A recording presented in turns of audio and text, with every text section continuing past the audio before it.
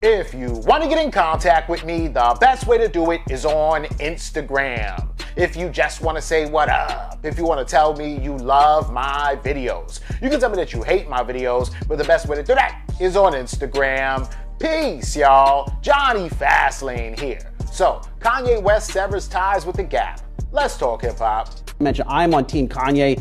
He should have been taken care of better here by Gap. They just did not know what to do with Kanye, you know, and maybe if you're looking back, maybe Kanye should just opened up his own retail store and maybe gotten an investment from Gap or another retailer, but still, Kanye, I'm glad he's no longer affiliated with Gap. It's time for him to get his good design somewhere else besides Adidas. It was such a missed opportunity. Yes. Peace, y'all. It's your boy Jonny Fastlane here. So this situation is crazy, man, because Kanye West has officially terminated his contract with The Gap, right? And y'all know the whole situation, man. Back in 2020, The Gap actually announced that they inked a 10-year deal with Kanye West where they would sell his clothing through The Gap, you know, hats, shoes, and everything like that. And everything was going good at first until Kanye West started having a lot of issues with The Gap and also Adidas as well, right?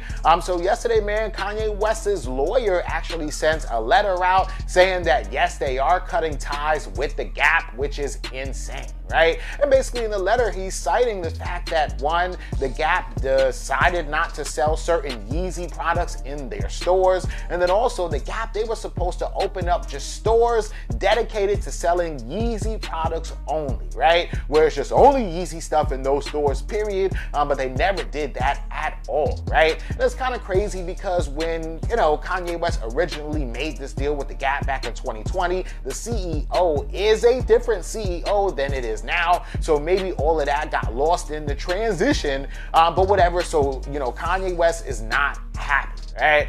He says he's going to open up his own Yeezy stores where he's going to be selling all his merch out of there by himself independently, so that should definitely be very interesting. I guess we'll see what happens, and let me know what y'all think about this in the comments.